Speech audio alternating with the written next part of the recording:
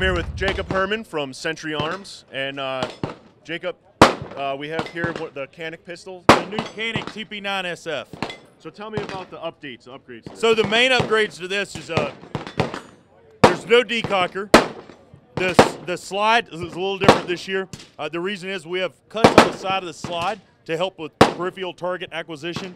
All of our barrels moving forward are machined, match grade, button cut barrels. They'll pass NATO accuracy standards at 50,000 rounds.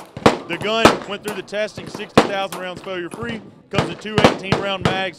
The coating's the same, and this trigger is obviously the same as the rest of our striker-fired pistols, which we're really happy with. The main thing just being the slide cuts, the new sight cuts, and there's no decocker.